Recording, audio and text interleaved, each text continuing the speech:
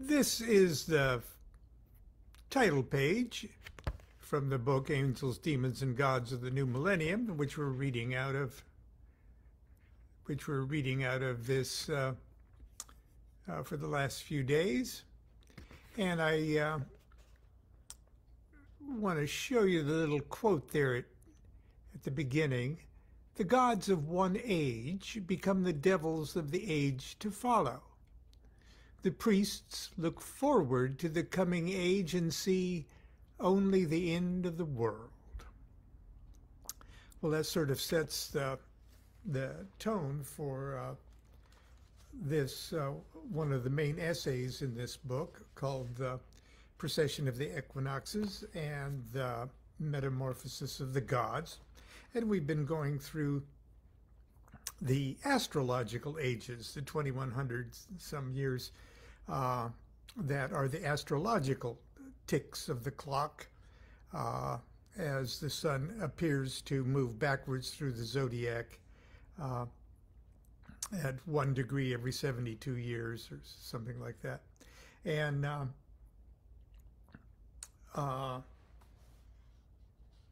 we have gotten to the discussing the age of Aquarius, the one that we're supposedly in right now. And many astrologers, good astrologers, fine astrologers, are still debating whether it started 100 years ago, 200 years ago, turn of the century, 2012, or 50 years from now or something. But pretty much they're in agreement that the age of Aquarius, we've entered it recently, or we're in the process of entering it right now. So for the sake of my essay here, I've roughly just picked the year 2000, because that was sort of right in the middle of where the debate is. So we're in the age of Aquarius, and we're in that age of Aquarius Leo. Sun's in Aquarius, but right behind us is Leo, and we're shish kebabbed on that pole. So I'm taking the time to digress like this at the beginning, because the question among magicians inevitably arises: is the Aeon of Horus the age of Aquarius? Are they the same thing?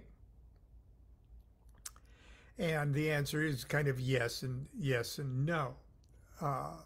It might be more accurate to say that the beginning or the dawn of the Aeon of Horus, this time around,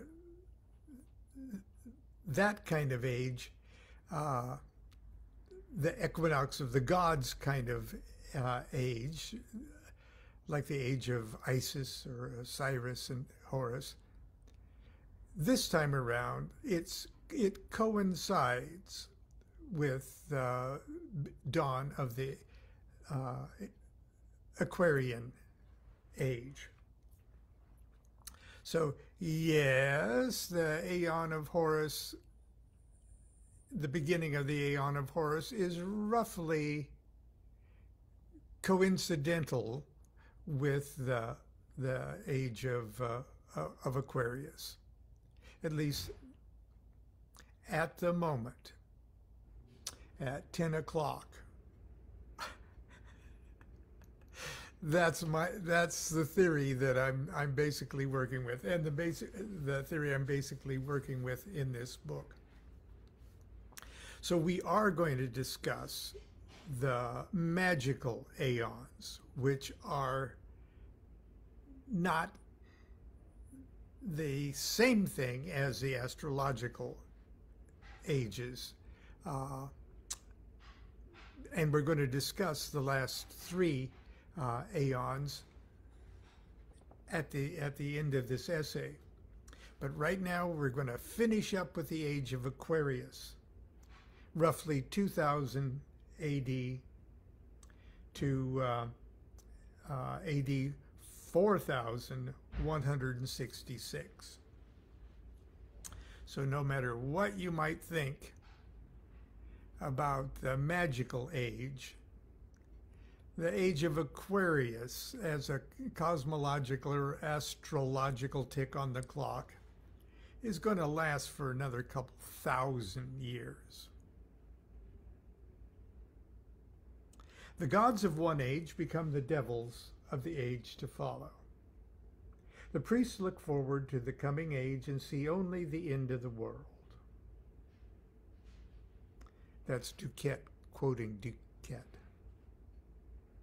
I do that often. Not being endowed with the gift of prophecy, I will not presume to predict the details of the Aquarian age worship. We talked about the worship forms and the spiritual worldview of the previous astrological ages in the previous days here. So I'm not going to presume to predict the details of Aquarian age worship. I will nonetheless venture to predict that the gods of the Aquarian age will be diametrically opposed to the gods of the age of Pisces. Already, all over the world, and remember this is written 25 years ago, okay? Already, all over the world, we see the decay of the repressive patriarchal establishments that have held sway for the last 2,000 years. It's almost comical to see how foolish and myopic the old establishments appear when juxtaposed with the rational goals of universal human rights, the women's movement, and global environmental awareness. Wow. I suppose, let me make sure I did this okay. I suppose it's very natural for the participants of a revolution to despise and demonize the icons of the overthrown administration. The early Christian church perpetuated a legend that at the moment of Christ's birth, all the oracles of antiquity fell silent, and an Egyptian sailor named Thomas heard an unearthly voice call to him from the Isle of Paxi, announcing, "Thomas, the great god Pan is dead."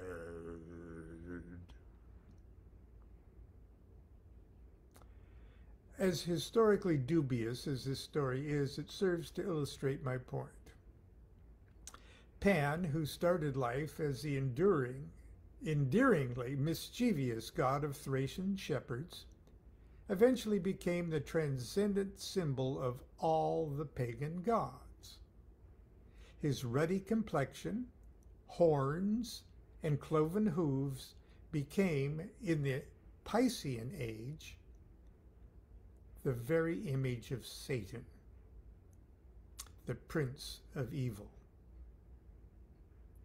Now, I got a footnote here explaining how that myth started. I'm going to read it to you at the risk of digressing. The, quote, all great Tammuz, Tammuz, the Babylonian sun god, who was killed by evil forces, but eventually resurrected by his mother, wife Ishtar, was worshipped throughout the Mediterranean well into the Christian era. Just as Christendom drapes its churches in black and laments the crucifixion of Jesus on Good Friday, the holy mantra, Thamos Pan Megas Tethneke, the all-great Thomas is dead, was ceremonially chanted on the summer solstice by the devotees of Tammuz to observe the yearly death of their Redeemer, God, and Shepherd. It's far more likely that if Thomas the sailor heard anything, it was that well-known chant. For the worship of Pan remained alive and well for 2 centuries after this alleged epitaph.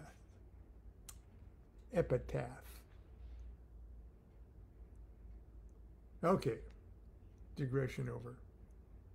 Does this mean that Jesus Christ will become the devil of the age of Aquarius? Probably not. But the spiritual significance of his deity will in all likelihood be drastically different from that expounded by the exoteric doctrines of the last 2,000 years. And it will surely appear to the vestiges of the Piscean Age establishments that the new spiritual impulse is anti-Jehovah, anti-Allah, anti-Christ, and the gods of the New Age are devils. Is it starting to clear up what's going on? After years of isolation on the Amanita muscaria rich Isle of Patmos, now the Isle of Patmos, it was known for hundreds of years to be magic mushroom central. Okay, that's where you exported it. You went to Patmos to score, and that's where they put John alone, sitting in a cave in Patmos surrounded by magic mushrooms. Do I have to draw you a picture? Okay, but I digress. After years of isolation on the how do you pronounce this? Amanita. Amanita.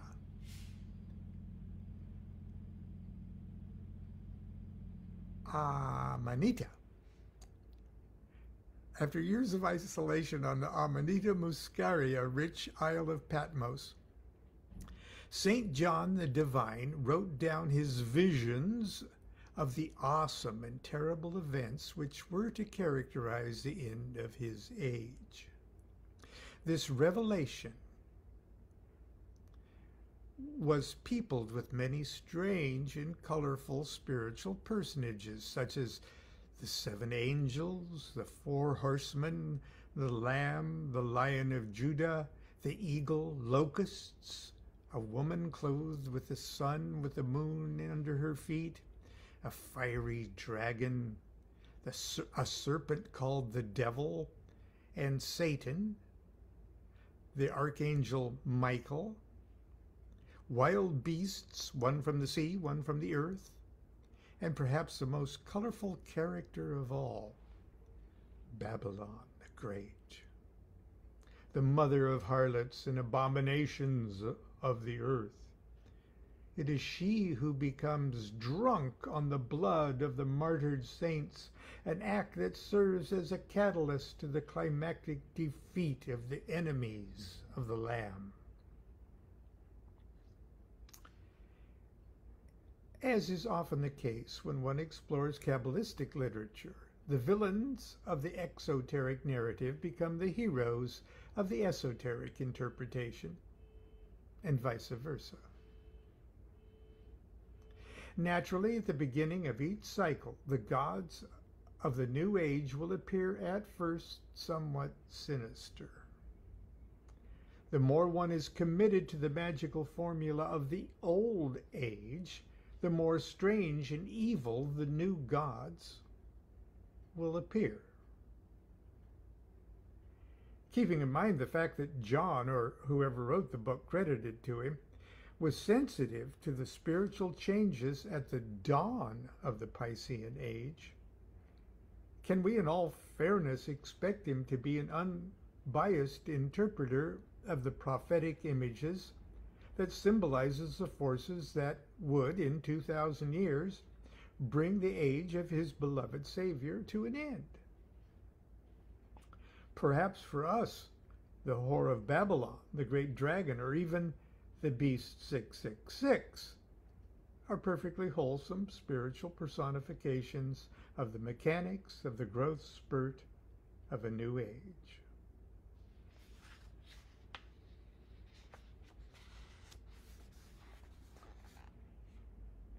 The equinox of the gods and the magical pantheon of the new Aeon.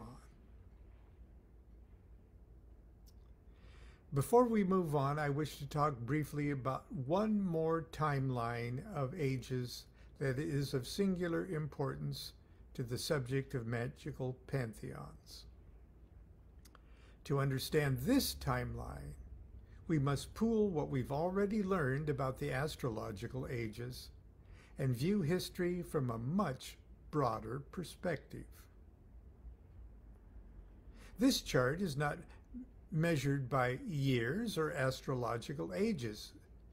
Instead, its lines of demarcation are set by the most fundamental evolutionary stages of human consciousness and relate directly to our most basic perceptions of reality. There is no mightier God than that which presides over the universal self-image of the race. Whenever this self-image is amended, the magical formula which expresses the essence of this God's character is also changed. Periodically, as our consciousness expands and our understanding of ourselves and the universe improves, we find that the old ways of doing business, including magic, are no longer efficient. The beginning of such periods of profound spiritual change is called the equinox of the gods. And according to a wide spectrum of modern ceremonial magicians, the planet has just recently experienced one. Earlier in this century, and I wrote this in the 20th century, earlier in the 20th century, Aleister Crowley postulated that within racial memory there have been 3 such magical aeons, to which he assigned the rulership of the 3 principal gods of Egypt: Isis, Osiris, and Horus. We have just entered the Aeon of Horus. The previous Aeon was that of Osiris, and before that, Isis.